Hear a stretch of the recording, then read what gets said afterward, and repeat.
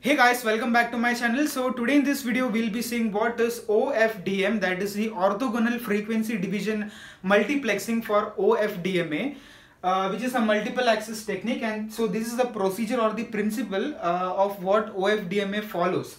So what OFDM basically has, it has got many closely spaced modulated carriers, and this modulation can be done over the voice or the data. And so there will be a number of side bands which is spread on both the sides.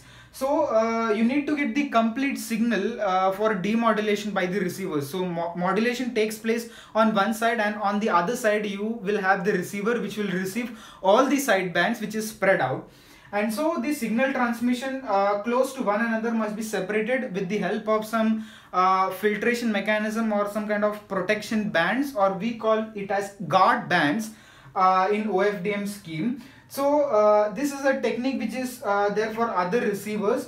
So in order to distinguish whether the signal coming is a data signal or whether it's a voice signal.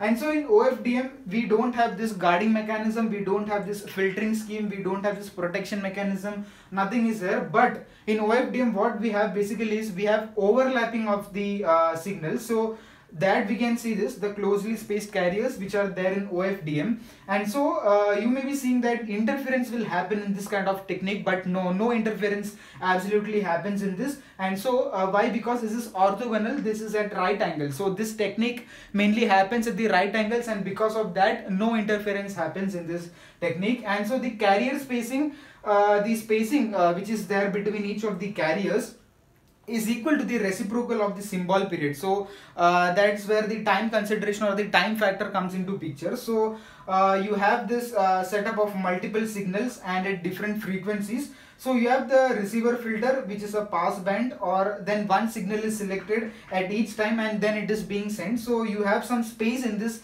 which you can see for multiple frequencies. So these are the bands or the division of the frequency which is there. So let's see the working of how the OFDM basically works in this. So the receiver here, or the demodulation happens.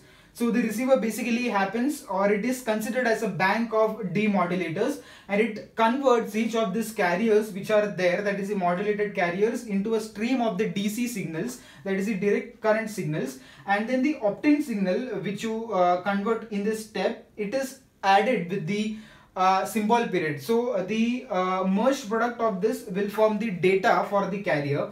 And we mentioned like the carrier spacing should be equal to the reciprocal of the symbol period, and so that is required for a large number of cycles in the symbol period. And so if that is the case, then there would be zero contribution of all these signals getting just jam of the signals, and so there would be no absolute interference in this. So that we can see from this diagram. So this is the closely spaced carriers in the OFDM. So we can see the overlapping of various signals. So these signals could be either data signal or voice signal, and so you have multiple closely spaced carriers in this. So this is how the technique works. So you cannot see any guard bands or the filtering mechanism which is kept in the other receiver schemes in OFDM, but the overlapping, the natural overlapping of the signals which happens naturally will protect it again from the signal jamming as well as the interference. And so this technique is mainly adopted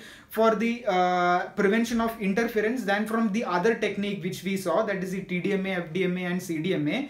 So this OFDM mainly focuses on the interference. So no interference should be there in the signals, and so it mainly used for the digital audio broadcasting and video broadcasting and the conversion and vice versa. So well, that was all regarding the concept of OFDM, that is the orthogonal frequency division multiplexing.